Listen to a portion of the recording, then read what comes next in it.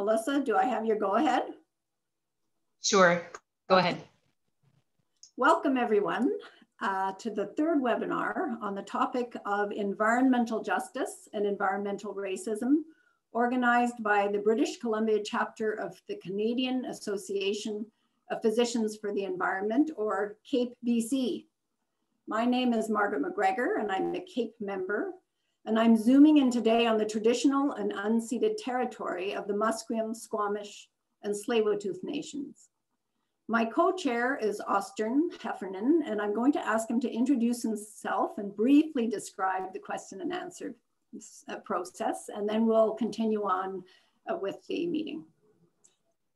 Hi everyone, my name is Austin Heffernan. I'm a second year UBC medical student, CAPE member, as well as a member of UBC Enviromed, and I'll be co-moderating today with Margaret. So just to give a quick introduction for the Q&A period, which will be happening after each individual's talk, we're going to be using either the chat function, the Q&A function, or if you feel more comfortable, you can post it in the Slido link, which has been linked. There's a link placed in the chat, and please use the code and upvote the questions that you find most resonate with you. Thank you, Austin. So the goal of the meeting today is really to learn about the link between Indigenous and environmental justice. And we're lucky to have two very powerful speakers on this topic. First, who will be up is Slato Molly Wickham, and next, Elder Francois Paulette will share their insights. And after each talk, we'll have a question and answer period. So think about the questions you have. But before starting, I would like to invite Elder Francois Paulette to do a smudge and prayer to open our meeting.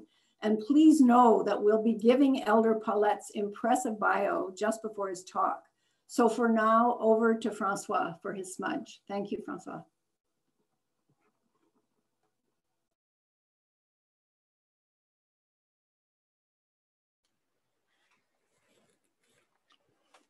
Thank you. I have sage burning here. I just want to welcome you all to this webinar talk on the environment, rights, climate change, and there are great changes to our balance to Mother Earth. And most of the time, and the biggest impacts that is made by man. So I'm just going to say a prayer in my own language. And I think I want all of you that are on the call just to think in the best way and pray in the best way that you know how. Don't see Masi nor see. No need to not actually see, but the unique and not a tesi had to see the one kid. Right, and I see a seat or seen there. Record that in a knee, seeing steady. Right, two, and you see, but I see at you. He could have the zoom show lot in her bow. Had a battery that don't see, but I are kissy, or die you, or tune, or new, or you, care so and a day had to risk it. The house can see or can eat the city baloney. 80, but the night kissy, body had to not serenade, risk it. And I don't see it, can as all must see nor see. Thank you.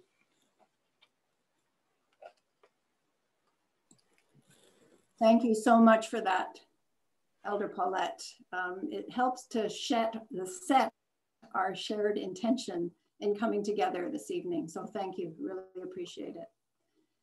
I am now going to introduce our first speaker, Slato Molly Wickham. Slato, where are you? Can you turn on your camera? Are you there? Yay. Slato's a spokesperson for the Gatimdan checkpoint on Wet'suwet'en territory. She holds the name Kazi, which means grizzly house, and has been living on and occupying the territory since 2014 with her husband and children.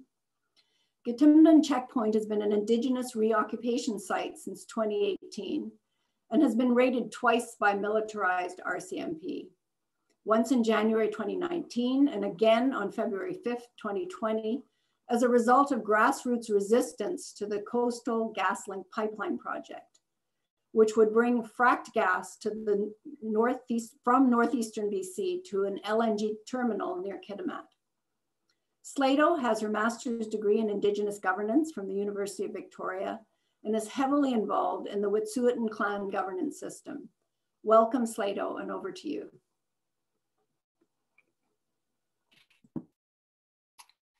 Hadi, sai Slato Sydney, Gitimden Hesley, Wet'suwet'en Isden,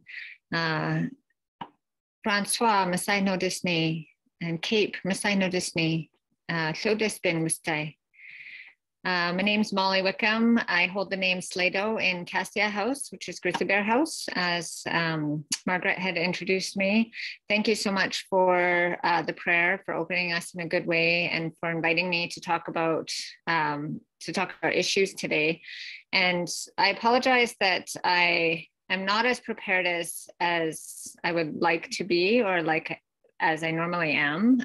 We've been dealing with a few deaths in our community just over the past few days, and so it's taken a real toll on all of us here. I live on Llodispin, which is our territory in Cassia Grizzly House.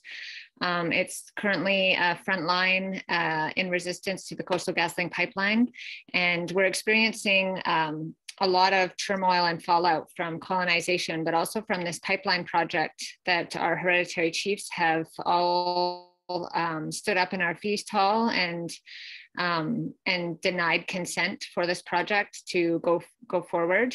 And there are a number of reasons why we've done that. And I think that the experiences that we've had this week as a nation and as communities really speaks to the fact that that this environmental racism that's happening, that the impacts on our territories that are happening from projects like Coastal GasLink, but from other industrial projects that go ahead and push through without consent of the Indigenous people, has a real life impacts on the ground day to day for our people, for our health, for our wellness. And it's because our health and our wellness are deeply, deeply tied to our land.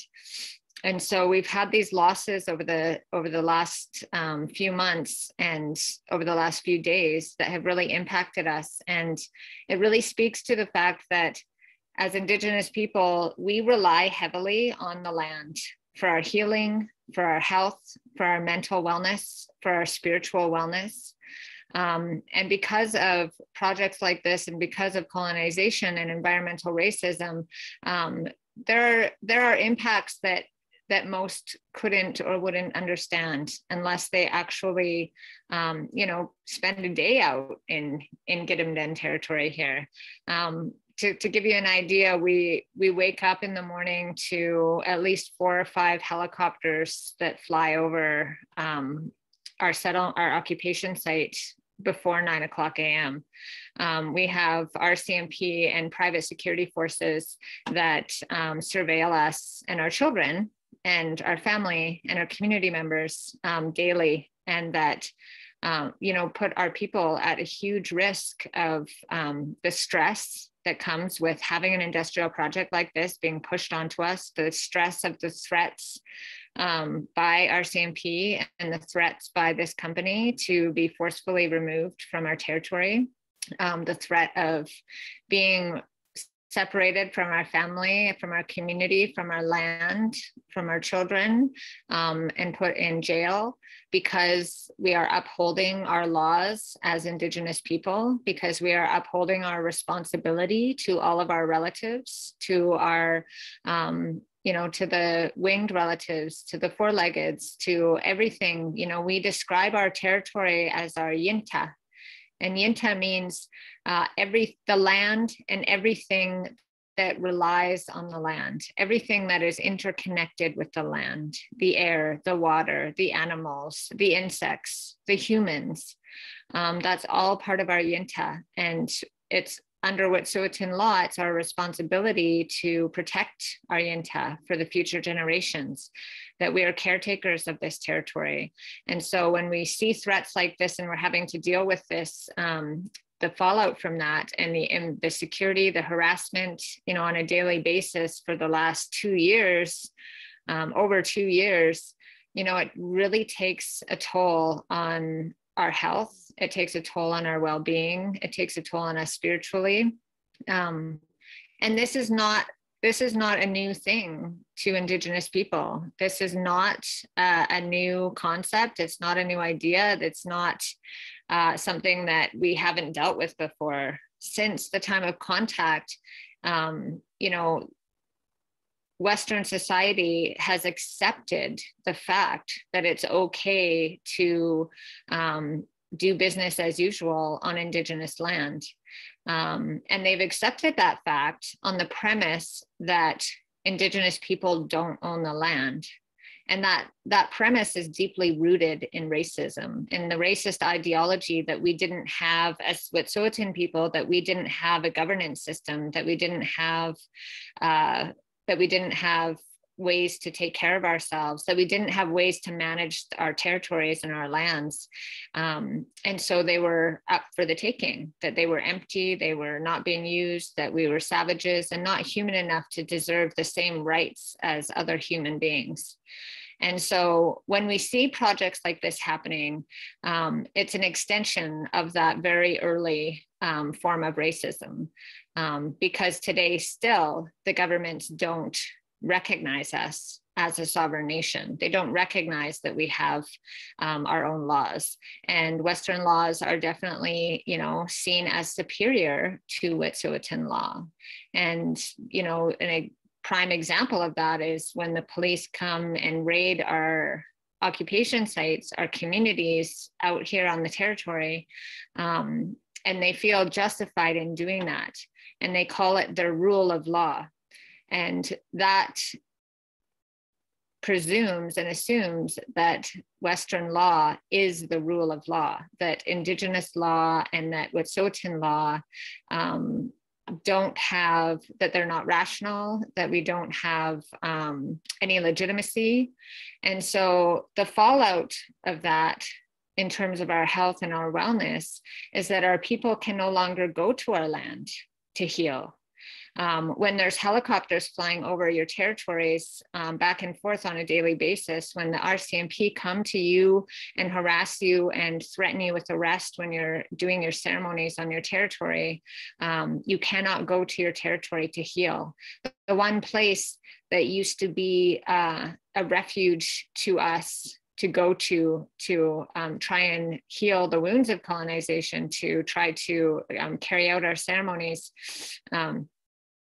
for those that still know those pieces and that know the land intimately, we cannot carry through with those pieces of us, those pieces of our identity. And that is very tragic for our people, because we've already experienced so many policies and so many attempts to annihilate our spirituality, our practices, to annihilate our governance systems. And so this is one more attack that's being accepted by government, that's accepted by law enforcement, you know, so-called law enforcement in British Columbia, in Canada, and that's being accepted by many people in society. And so it's very, very important that people understand how intimately connected we are to our territories and why we're doing what we're doing. One of the main reasons that the hereditary chiefs of the Wet'suwet'en declined consent to this project is because of the man camps. There are man camps all along the Coastal GasLink pipeline route that are being developed and that are being occupied right now. We have one on Gidimt'en territory. There's another one in our neighboring territory, you know, about They're probably, you know, maybe 40 kilometers away from each other. All along the route, there will be man camps deep into the heart of Wet'suwet'en territory, places where there have not been people since our ancestors walked the trails over the mountains, places where there are ancient sacred burial grounds where our ancestors were buried along the Queese War Trail when they went to war with the Kitimat people. And there will be huge encampments of people, of men, mostly men, coming into our communities and creating a huge risk to our Indigenous women. We live along a highway called the Highway of Tears. And it's called the Highway of Tears because for generations now, in my lifetime and my mother's lifetime and my grandmother's lifetime, our women have been going missing and found murdered along this highway through Wet'suwet'en territory. The same highway, the same route that the Coastal GasLink pipeline is trying to create and putting these man camps in. Already we've seen a significant number of our women being harassed, being sexually assaulted, being targeted, being hunted down by these men that come in from sometimes different countries, sometimes different provinces, and there's no consequence to their actions. You know, we just went to court and we've tried so many different avenues of resistance to this project because of the impacts that it will have on our community, not only the environment, but the health and well-being of our community members. And one of the arguments was that Coastal GasLink did not consider the inquiry into murdered and missing Indigenous women and the report and the recommendations that came out of that inquiry. And so we have to look at these impacts of what this is doing to our people. We have to be able to look at the consequences that are happening. And I think that putting pressure on the provincial government, putting pressure on the company, putting pressure on the province to place restrictions on these companies for the man camps, for their involvement in the spread of COVID-19, and for the impacts that it has on us spiritually and culturally on our territories, that we can no longer access them. And so I encourage everybody to try to learn more about what's happening here in Wet'suwet'en territory, because the fight is definitely not over. We've been here for 2 years. Unistoten's been there for 10 years. We're not going anywhere. We know that our survival depends on this project and other projects like it not going through. So thank you so much for listening to me today. And I'm looking forward to hearing more from Francois and answering any questions you have. Awitsa, Ms. Saif. Thank you so much, Slato, for your presentation. Before starting the question and answer period, I'd like to invite listeners to make a donation to Wet'suwet'en Nation efforts. And Molly has sent us a couple of links that I'm hoping Melissa will post. Yeah, they're on the chat right now. So I encourage the listeners to dig into their pockets and contribute to the fantastic efforts of Wet'suwet'en Nation to resist colonization, and in particular this Coastal GasLink pipeline project. So I'm just looking in the question and answer section, and I don't see any questions right now. However, I'd like to ask a question to Molly, which is whether you can share with us some of your insights and experiences around the successes of the nation in the resistance movement, because really Wet'suwet'en has been a beacon, not just in BC, but across the country for a number of years now. And there seems to be lots of very hard, but also joyful things, including something called the Healing Center. So I'm hoping you can kind of give your thoughts on successes of the struggle. And like you say, you're strong. Yeah. Thanks. Yes. Sometimes we get so caught up in the all the bad things that happen. And I said to somebody one day, I'm like, I'm so sick of talking about all the horrible things that happen to me every day or that happen to us every day. So thank you for asking that question.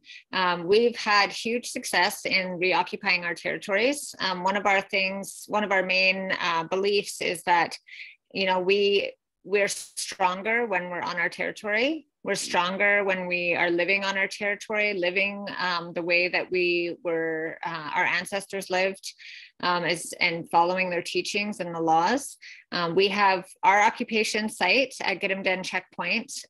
Over the past year, we've occupied another site that's very close to us that was an old ancestral village site that we shared and invited the Giksan to come and harvest with us at Lamprey Creek. And now we have 3 tiny houses there that by the end of the month will be fully solarized and off-grid, and for our community members to come and stay and be on the territory with us, but not directly on the front line.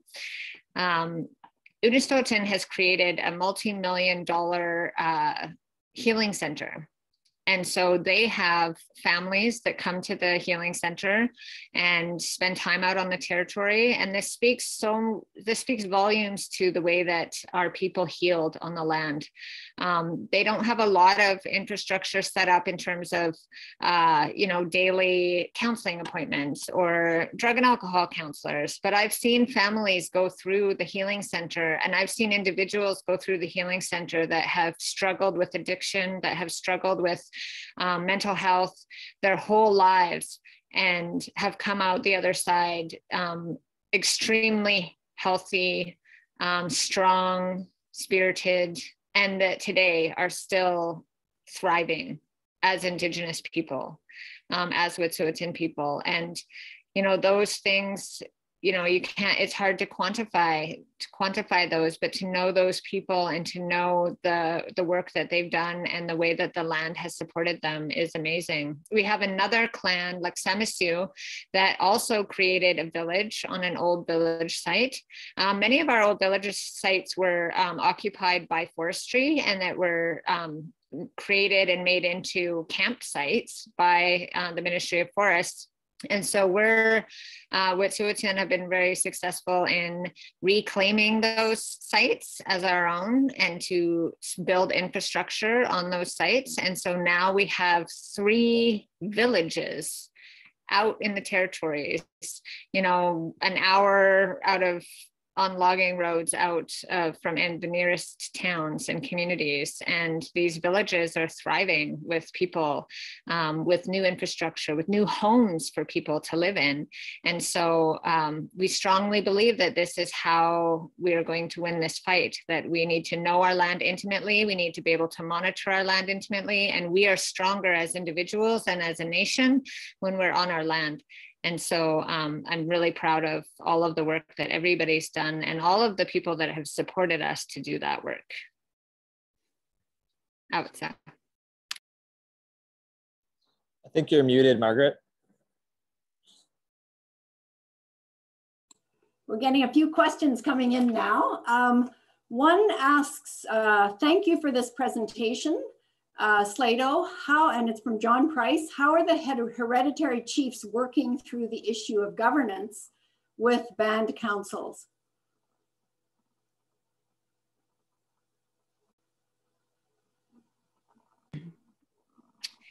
Yeah, thanks for that question.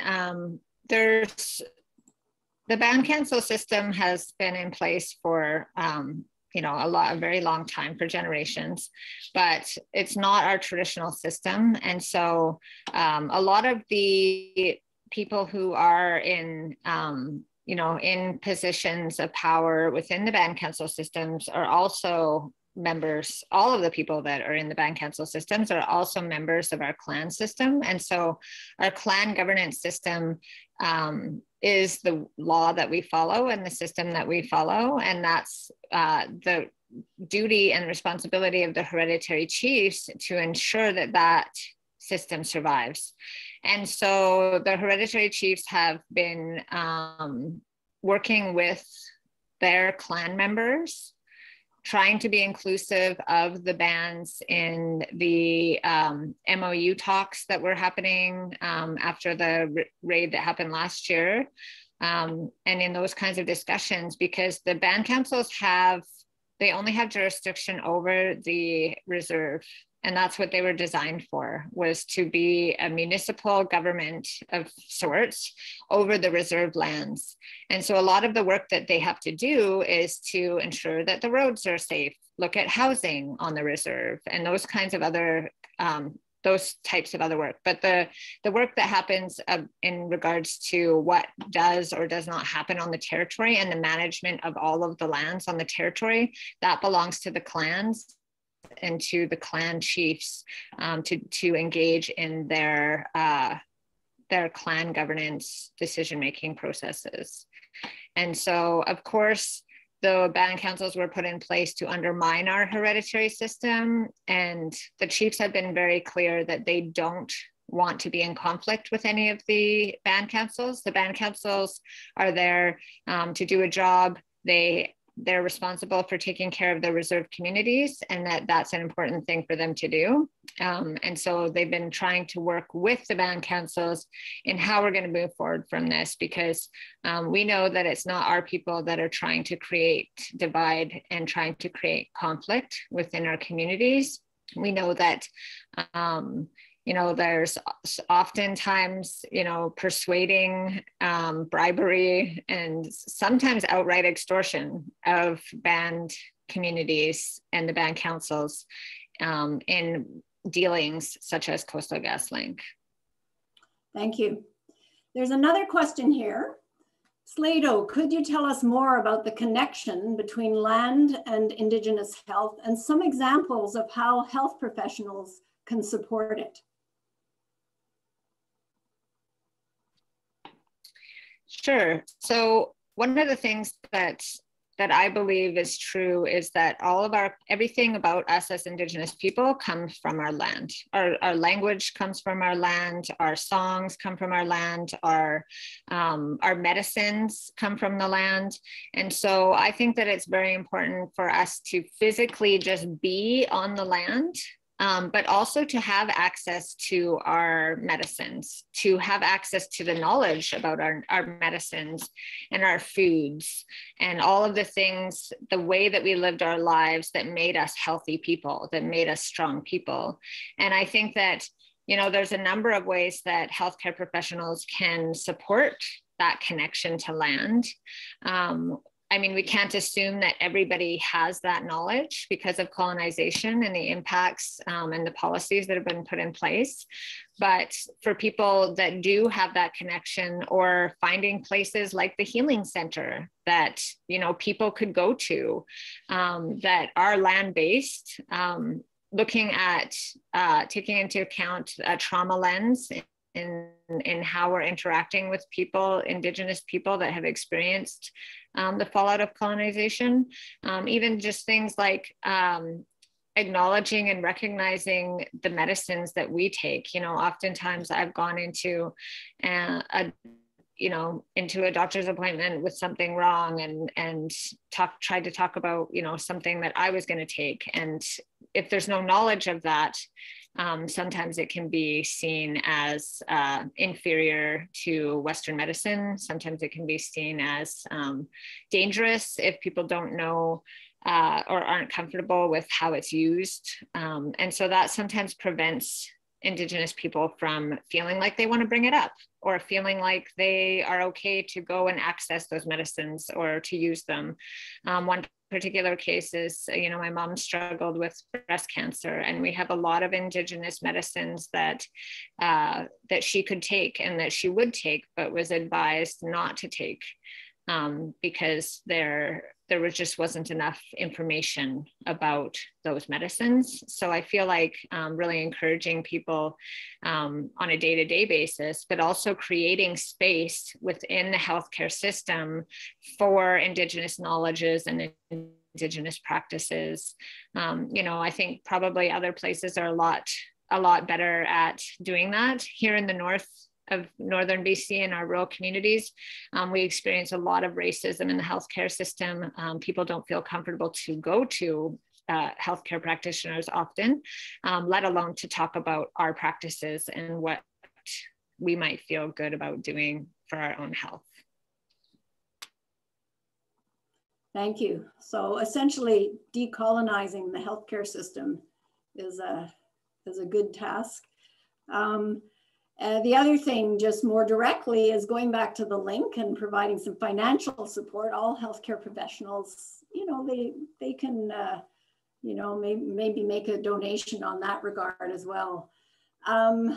So this last question is, what are the most impactful ways for healthcare professionals to act as allies? And I feel like you kind of answered that already, but if you have any other tidbits you'd like to throw in there, we'll make that the last question. Great, thanks. I think that including Indigenous voices is a great start in the health discussion. And you know, one of the biggest things that we've been struggling with lately is the COVID pandemic. Obviously, everybody has been struggling with that. In our territory, we're really struggling with the man camps and the fact that this project in particular is considered an essential service.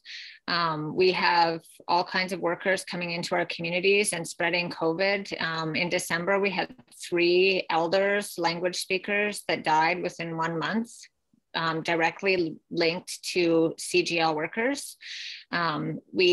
We did have some great support around letters to Bonnie Henry and open letters around putting some restrictions on the Coastal GasLink project in terms of COVID-19. We're still experiencing that. We have RCMP that come into the communities from all over the province. They don't come from here, and they come in and out every week, and they're allowed to travel. They're allowed to come from the Lower Mainland into our communities and put our people at risk of contracting the virus. I think that putting pressure on the province, within the healthcare system, within the northern region, the northern health region is really important, and they're not, you know, people aren't listening to us, but I think that they will listen to other healthcare practitioners like yourselves. So thank you. Thank you for those suggestions.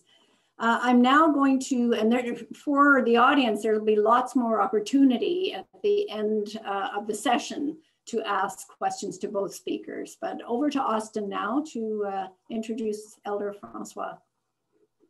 Thanks, Margaret, and thanks, Slato. It was a really, really great presentation. I really enjoyed it. I learned a lot. So our next speaker is Elder Francois Paulette, who is a Dene and member of the Smith's Landing Treaty 8 First Nation. Francois Paulette survived the residential school system before going on to become the youngest chief in the Northwest Territory Indian Brotherhood in 1971. In 1972, along with 16 other chiefs from the Mackenzie Valley, he challenged the Crown to recognize treaty rights and Aboriginal title to over 450,000 square miles of land in the historic Paulette case. Francois remains active in efforts to protect the natural environment of Dene. He has contributed to numerous water conferences in the North and has been a collaborator on several documentaries focusing on the impact of the tar sands development on the environment and peoples of Northern Canada. Over a period of 9 years, he participated in annual meetings of the United Nations COP on climate change and contributed to the Indigenous peoples' traditional knowledge articles of the Paris Agreement. He was recently named an Officer of the Order of Canada and is an adjunct professor at the School of Public Health at the University of Alberta. His well-being and strength continue to derive from his relationships with his family and the ancestral lands of the Dene Silne. And I would like to warmly welcome Francois to this presentation.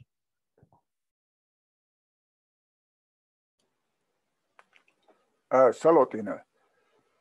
This word is, I'm just saying, all my relations. I am thankful to be here this evening to speak about a life long before what a beautiful territory lands that we had. I just want to say that before Columbus came here, that our people, there was no sickness, there was no cancer, no diseases that killed off people. And how do they know this? People, archaeologists that dig up bones and you find that there is, before contact, there was no sickness. I wanted just to say that. I think it's important that that this talk is around who I am. I am a Denisonfina.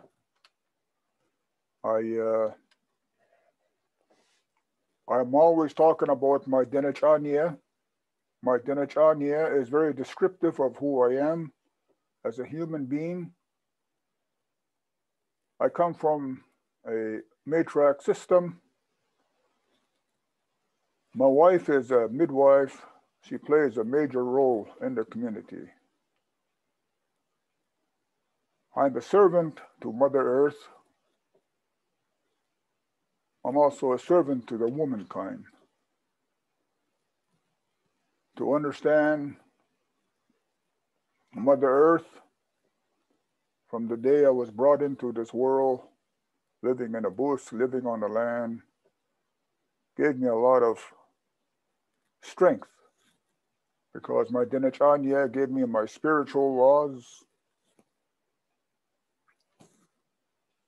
my environmental laws, my emotional, my mental well-being, and of course, the physical. These laws transcended through time, and it's changed to some degree because of colonization, assimilation, and I just want to share a story. Over 300 years ago, the English people arrived on this part of the world at the Hudson Bay. They were after one thing, and that was fur. The English people and the Hudson Bay colonized our people.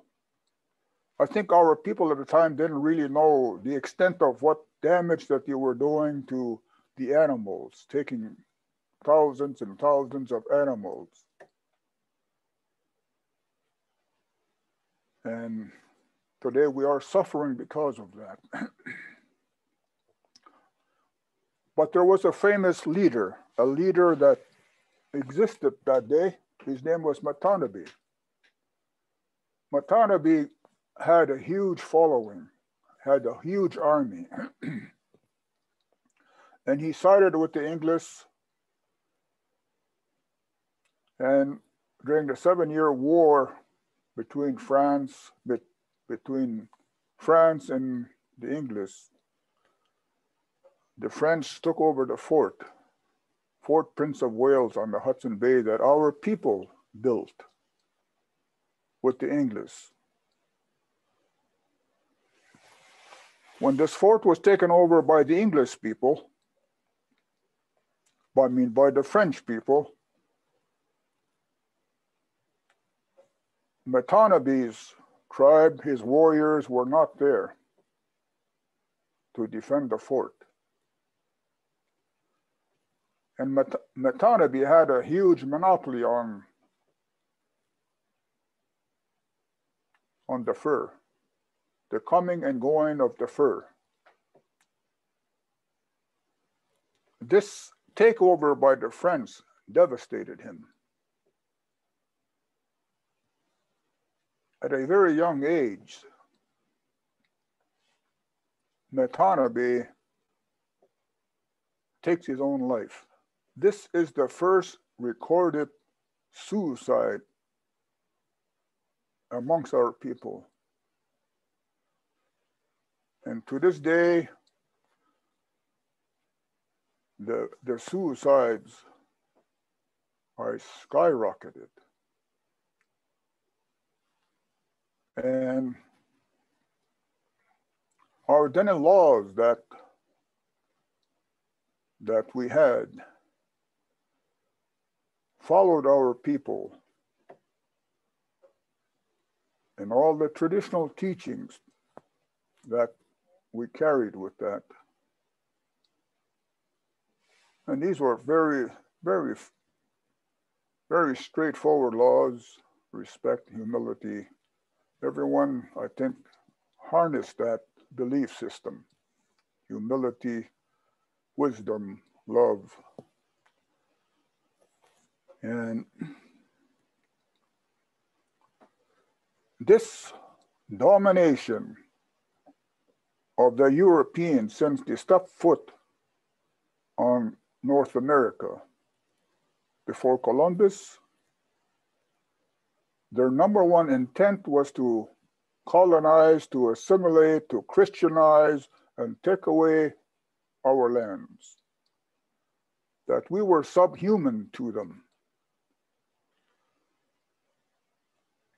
And our people slowly turned their backs on their laws. I'm not saying all of them. And the young lady that spoke before me mentioned the Indian Act of 1867.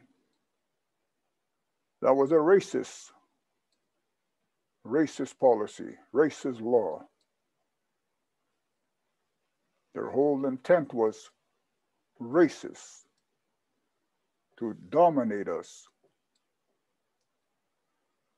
Here in the North, where I live, in Treaty 8 and Treaty 11, oil was struck in Norman Wells. And that's when Treaty 11 was made. That is 100 years ago.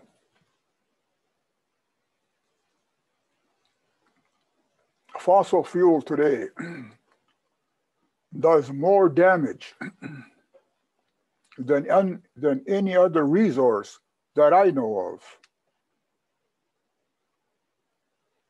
The tar sands that's just south of me, about 160 miles upriver, has impacted our people.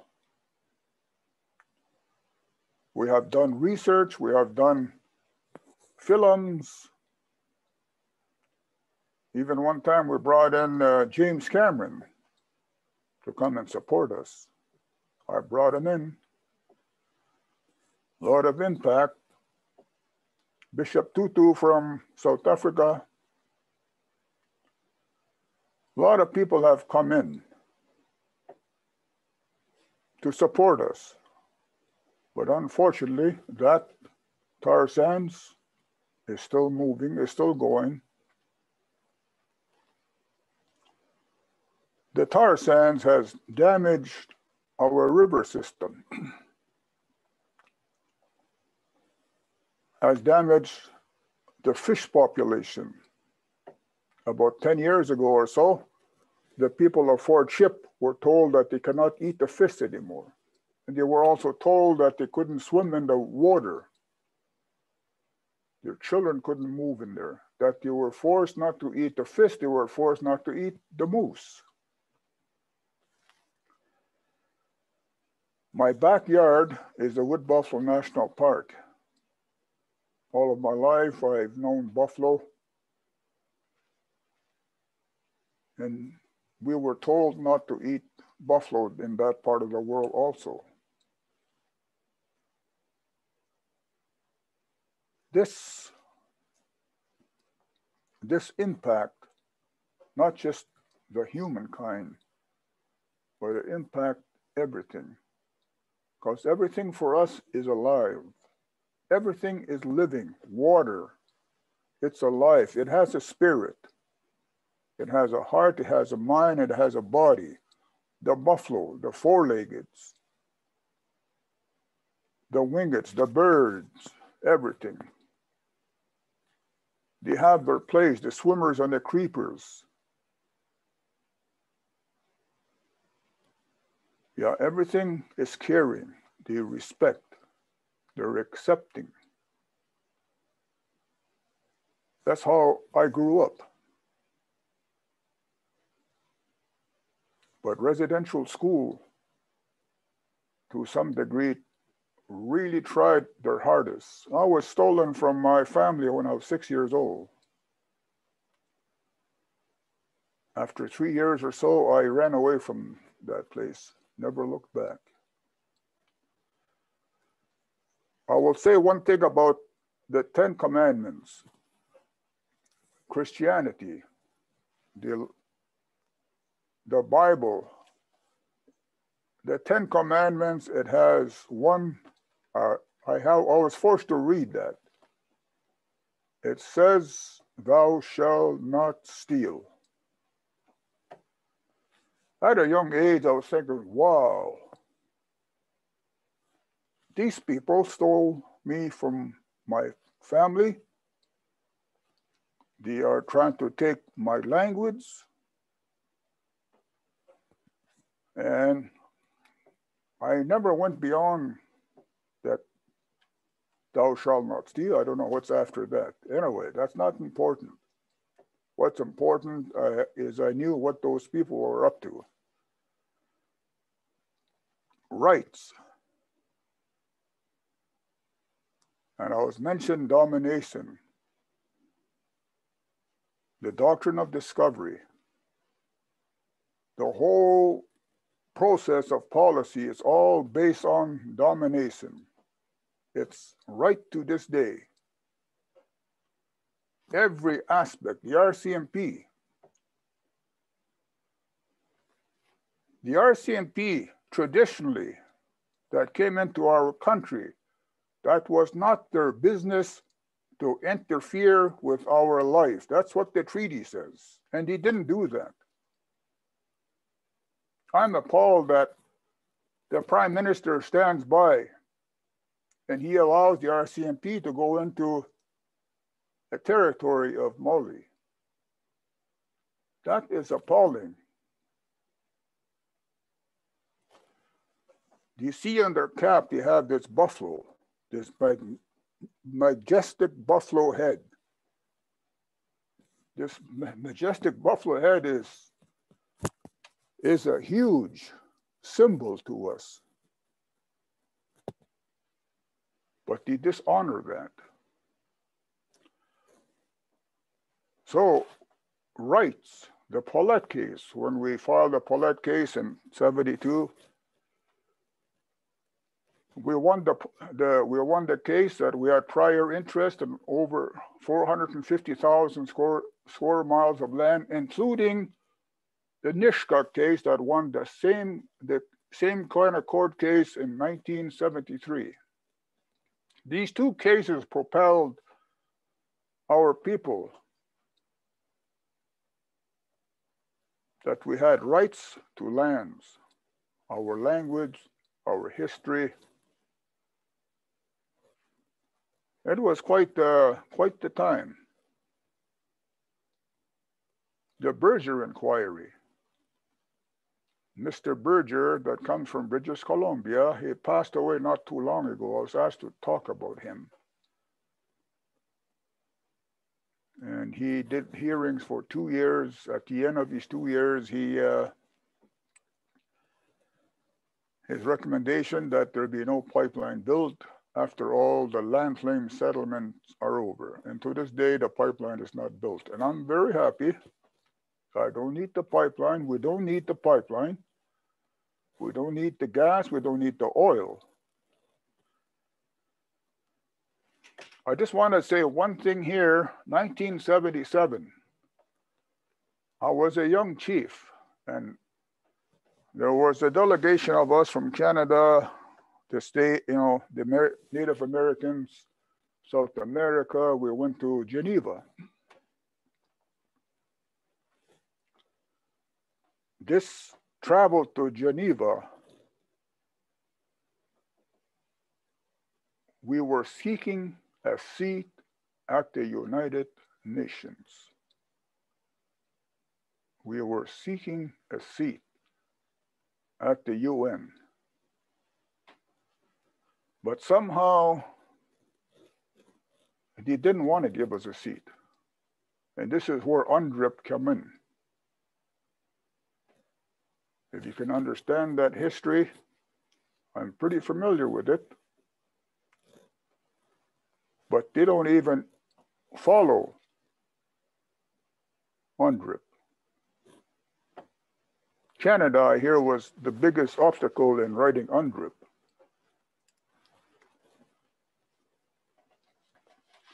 It's this fossil fuel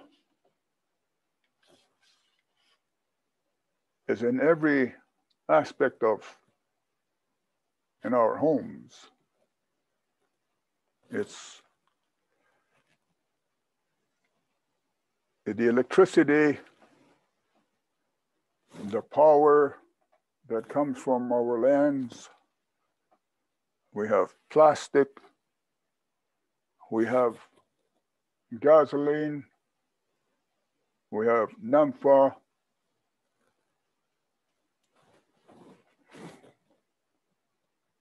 We are really struggling at this time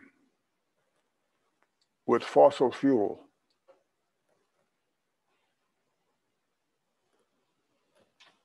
There are a lot of countries, third world countries, as we call them, are opposed to that.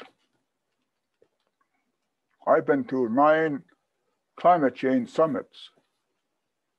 Lots of people go there. Some places, 40,000 people. Just think about that, 40,000 people.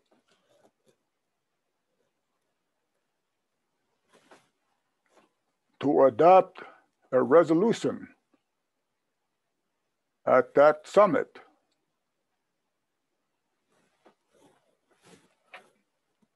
They wanted to go to 1.5 degree. All it needs one country not to support that. One country. The last COP meeting I was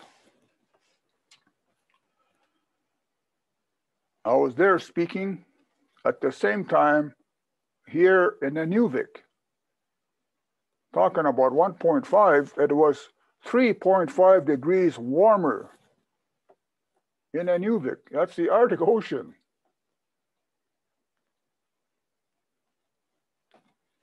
But the countries that opposed were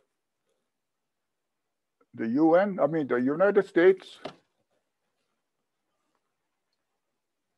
Saudi Arabia, these big time fossil fuel people. And I remember the Saudi Arabia stood up and I spoke after them. Yeah, I was kind of very disappointed in them. But that's the way the rule is.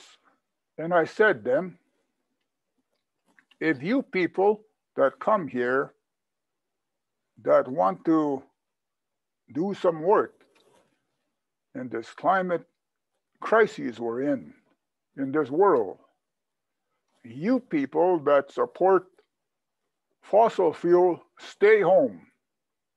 Stay home. Let the people that want to make changes to the climate be here at this meeting. So, UNDRIP, COP, climate change, they have introduced policy to help Indigenous peoples' protocols of traditional knowledge, which is nice. Canada supports that, but they don't implement it. They don't implement it.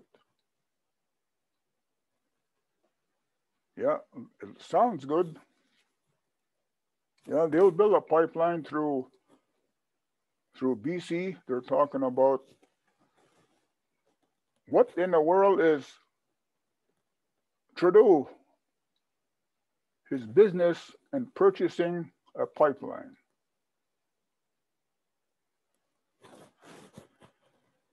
That is not his business. His business is to govern. Anyway, that's done.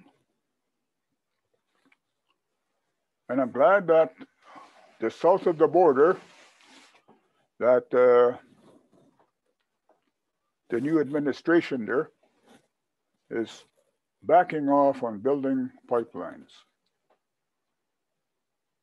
And the north, and the Alaska refuge of impacting the last refuge place of the caribou, porcupine herd, they're backing off on that to do any drilling there. Yes, we are. There's a lot of contradictions. I have contradictions.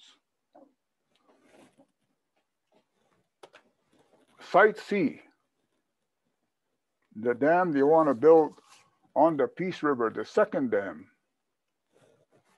They don't need that. They don't need that energy for housing or for it to go in the States, for anything. They're using that power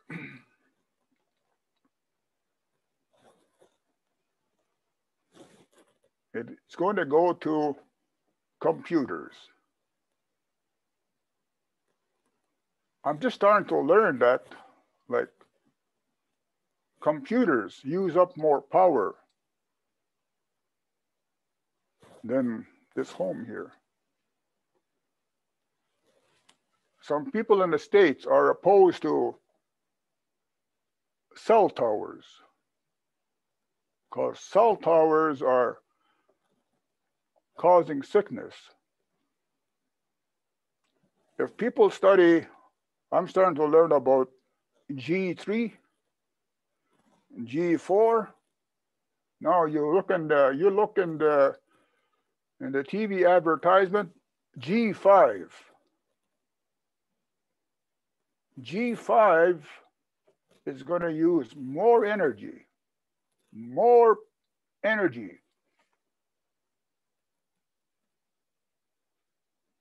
So when I think about that, yeah, Site C is going to do more damage.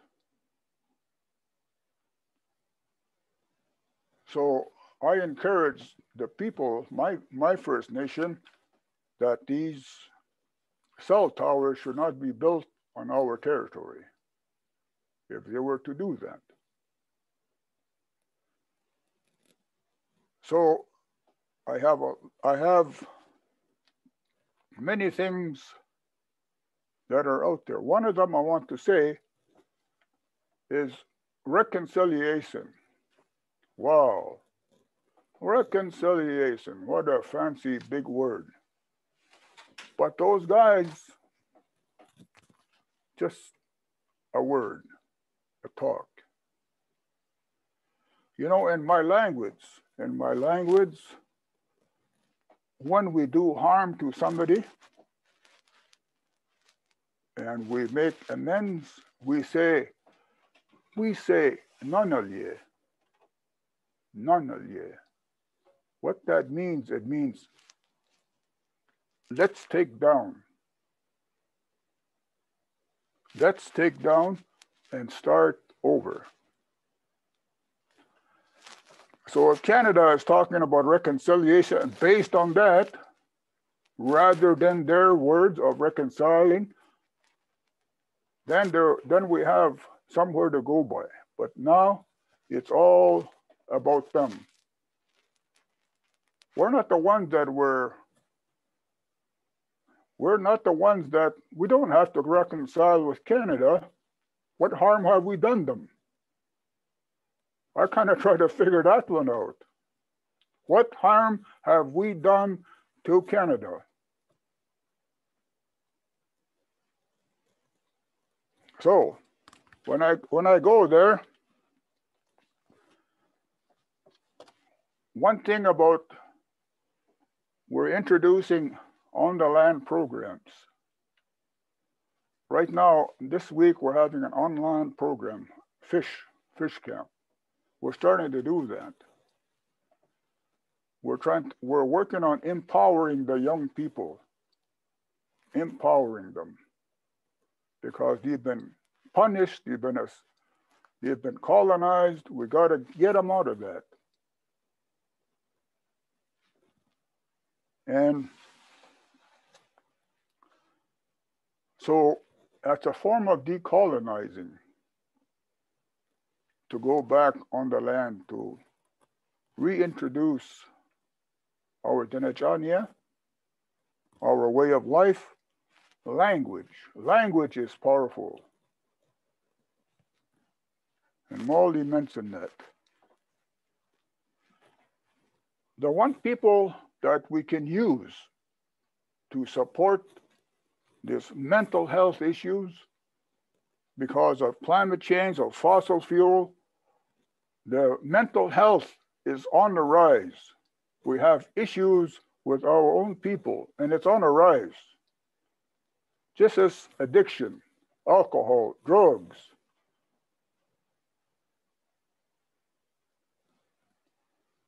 And in the past, I've used the Canadian Medical Health Association.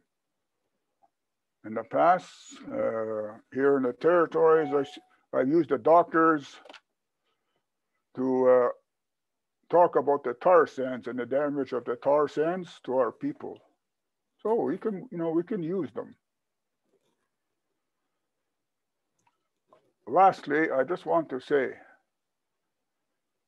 our people are being flooded as we talk.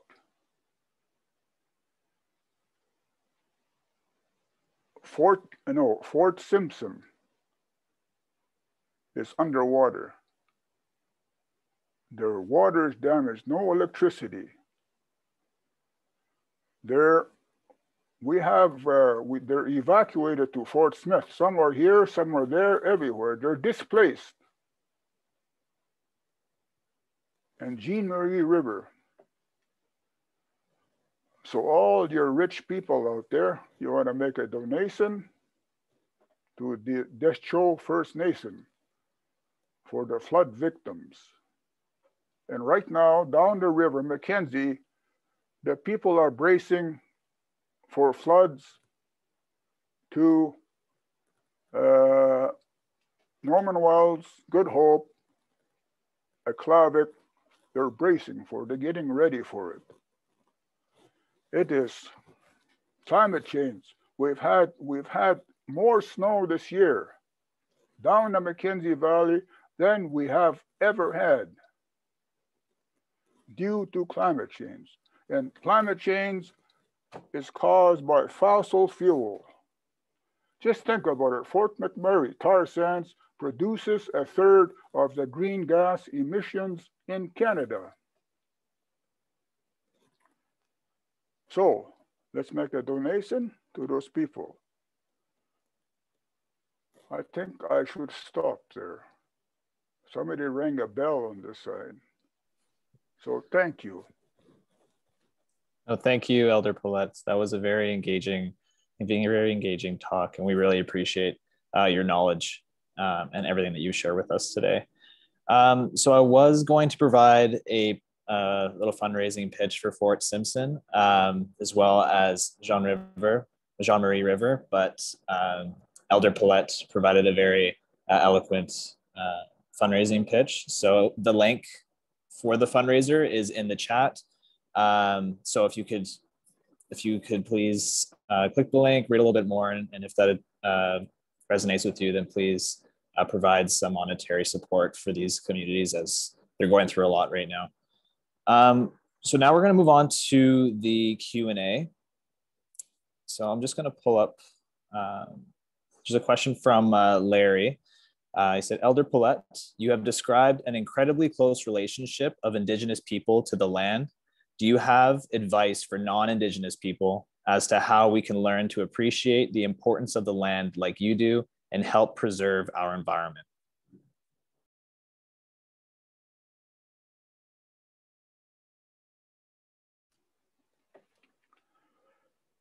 Well, I always encourage people to go to the land, to travel the river systems, to go to the back doors, go to the parks. You can go to these events that are taking place all over the country in the summer. There's a lot of traditional activities are going on, dancing, powwows, hand games. Yep, and most of all is seeking out an elder that has the background or the pouch of tobacco and saying, and ask a direct question of what it is that you want to know. That's a good protocol way to do that.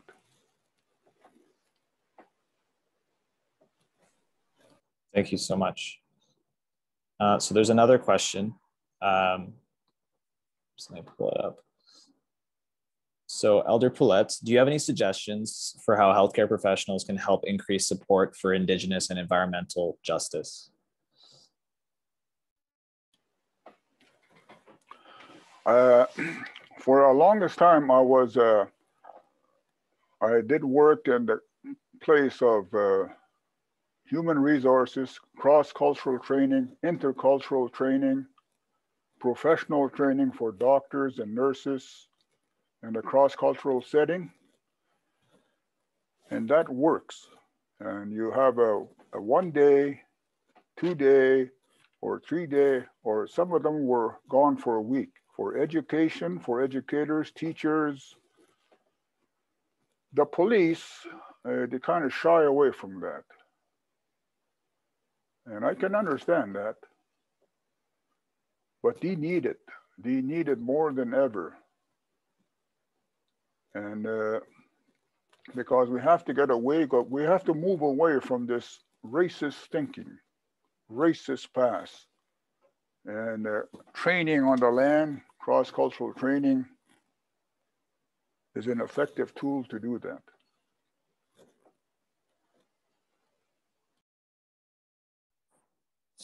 Thank you. So the next 3 questions that we have are directed at both Elder Paulette as well as Slato.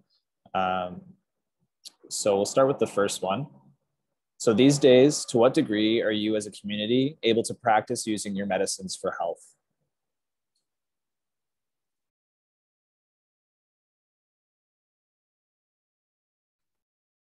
I'll let the elder go first, if he'd like to go first.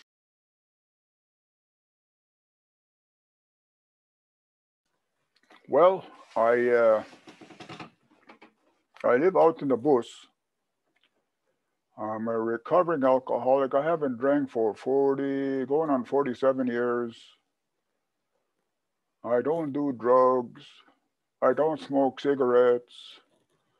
And I don't gamble. So I live a clean life. But more so, I pray a lot. I pray a lot. And up here, I'm referred to as a traditional practitioner to help people that have either physical sickness, mental ailment, and all of these things. So I am a resource here, and I'm like a middleman.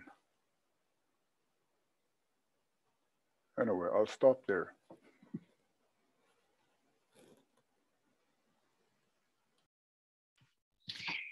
Yeah, so one of the reasons why we're fighting so hard to protect our Yinta is because we do access a lot of the territories for our medicines. And so we harvest a lot of medicines from the territory. There's a lot of really important medicine harvesting sites along the pipeline route and within our territory in Gidimt'en. I know Unistoten, you know, they have had, last year they had a elders medicine camp where all of the elders came out and harvested medicines and made salves and made teas and instructed people how to use the medicines.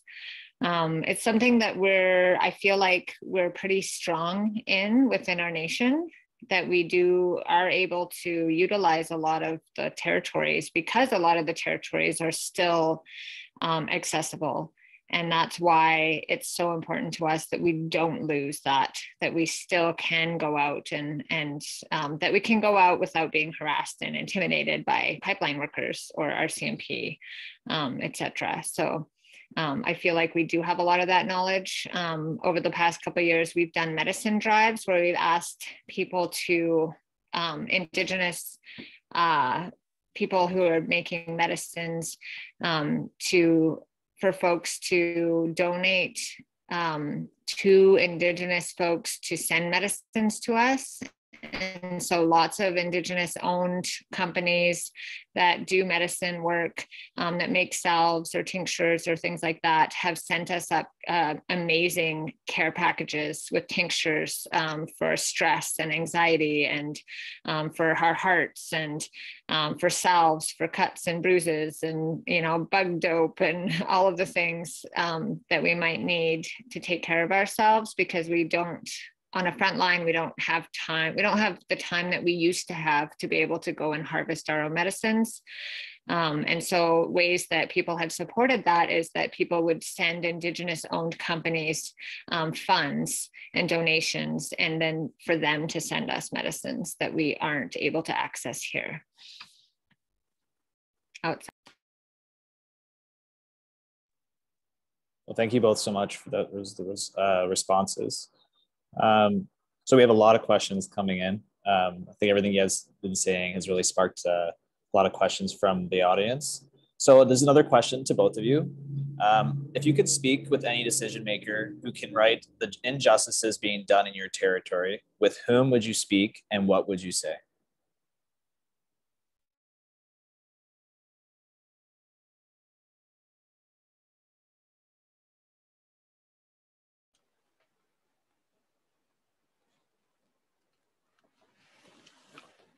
Well,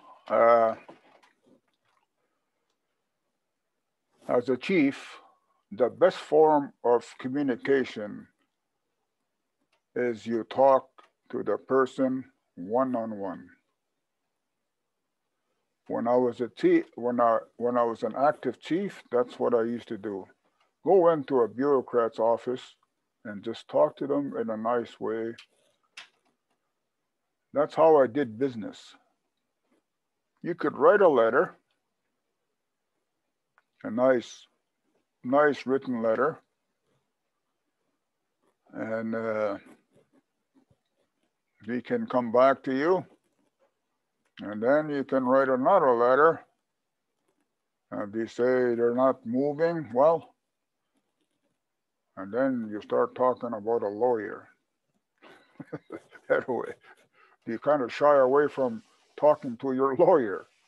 So there's many forms, but the best way is, I feel, direct communication.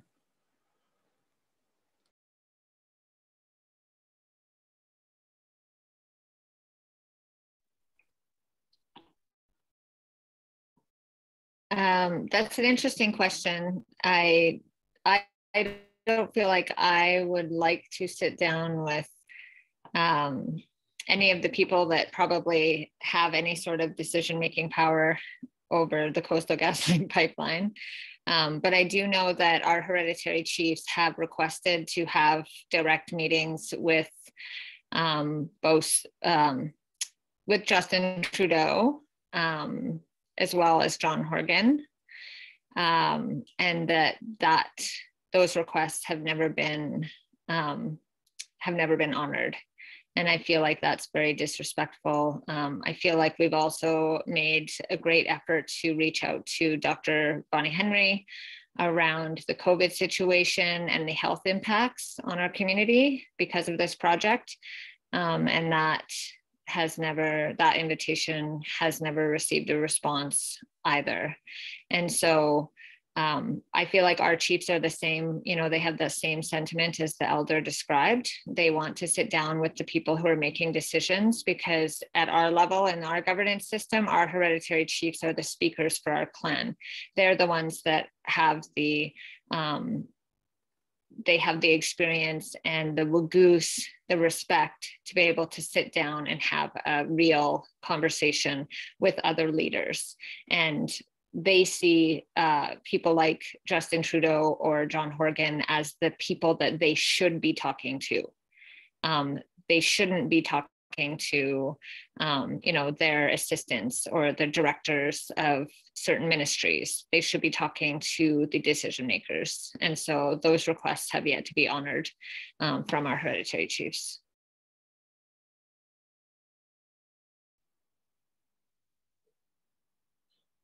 We have a couple other questions that are very related to this. So to both, not everyone fights for their rights and the health of their people and the environment. What was the turning point that made you start to take action?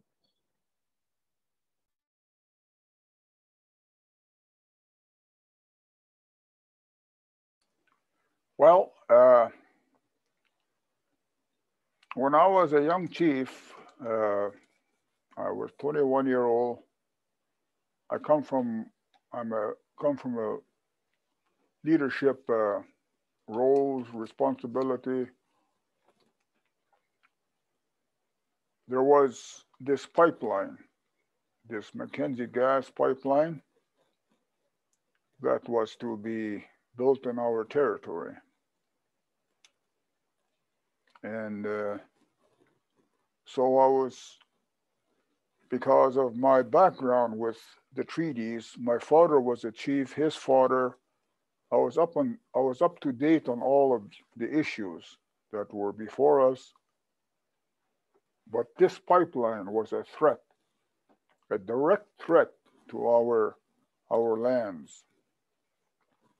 So we filed the caveat that those lands are ours. We never surrendered or extinguished our lands. So 1973, the court ruled in our favor. So that changed the direction of how business was to flow. But now the Berger inquiry did the inquiry and asking us if we wanted this pipeline. At the end, we didn't want the pipeline, and so the pipeline was not built.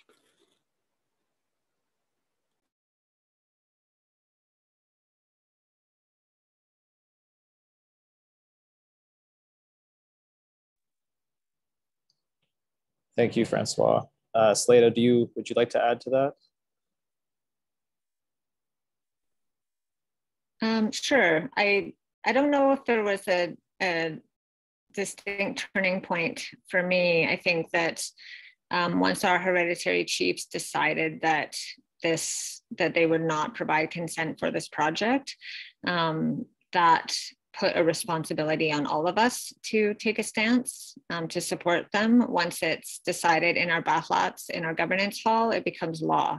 And so I feel like I feel a great responsibility to uphold our law, to uphold our system. And if we aren't following our laws, then our system will fail. Our system won't function.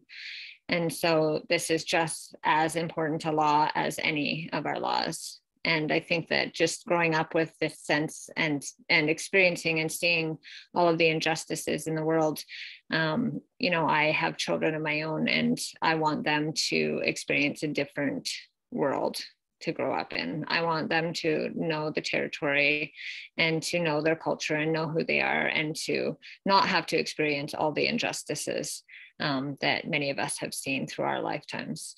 And so I feel it's a great responsibility of mine to raise my children knowing that they have to protect this land and that I'm doing everything that I can to protect it for them. Well, those turning points were very inspiring. So we have a couple more questions, but just for the sake of time, I'm just going to ask this one. So to both of you, what have you found to be the most effective strategy to get people supporting and working with you? Images, films, letters, stories?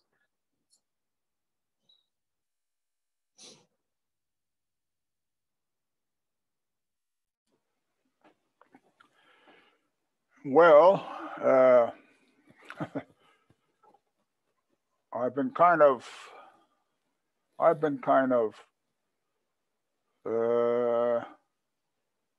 on the front lines all my life. The Paulette case, the Berger inquiry. But because of where I live out in the bush. And before the pandemic, I've been part of 11 documentaries, films. It's a good tool. And right now, there's film makers from Paris want to come here, but they can't come here. They gotta come here to Canada, they gotta quarantine 14 days, then they gotta come up here north for 14 days.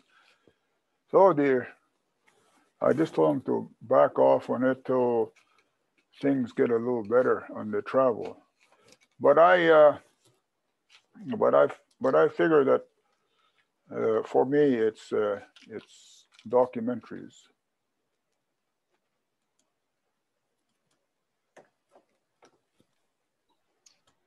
Yeah, I think that I agree that social media and short films, short docs have been really helpful for us, for our movement. I also think that they've been very successful because we've had a lot of opportunity over the last 10 years of fighting this struggle to make real relationships with people face to face. I think that that's something that we are struggling with right now, is being able to regularly update people.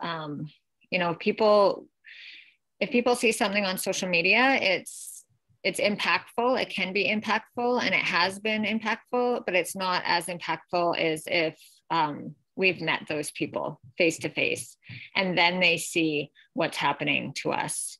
And then it inspires them to take action because they know who we are. They know that we're real people. They know how we live. They've been to our territories, or we've been to their territories, and having those relationships is really important for us. I wish that we could do more of that right now. I wish that we could spend, some of this time building more and more relationships. And I think that's why we saw such a huge response all across so-called Canada, is because we have those relationships with other Indigenous nations and other organizations. And then when we put the call out, people want to respond because they know us and they know what we're about. And I think that that's a really powerful thing. We also have that short doc Invasion about the Wet'suwet'en struggle, and there's a full length documentary being done and developed that should be ready by next year. Alexa. Well, we look forward to seeing that next year. And thank you both so much for a very engaging, very impressive the talk. I've learned a lot, and I'm sure the audience has learned a lot as well. So that concludes our Q&A, and I'm sorry for those of you whose questions were not answered. Just for the sake of time, we didn't have time to get to all of them. But I'd like to thank the audience as well for taking time out of their Saturday on this beautiful day to learning a lot about this very important issue. And sorry for the sirens in the background. I live close to a busy street.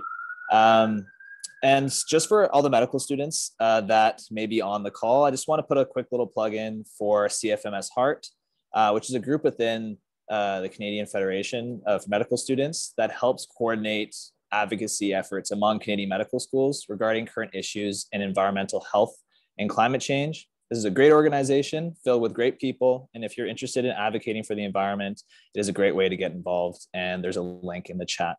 And I think Margaret would like to say a few words as well. Yeah, I want to first thank our speakers from the bottom of my heart for really helping to educate us about these important topics. You know, as doctors, we're trained in medical school for a principle, and that principle is do no harm. And I think both of your words have given us a lot of room to think about what this means as environmentalists honoring Indigenous sovereignty. So I think you've given, you've reviewed the importance of the whole medical system, and we're learning more and more about how racism affects the system we work in.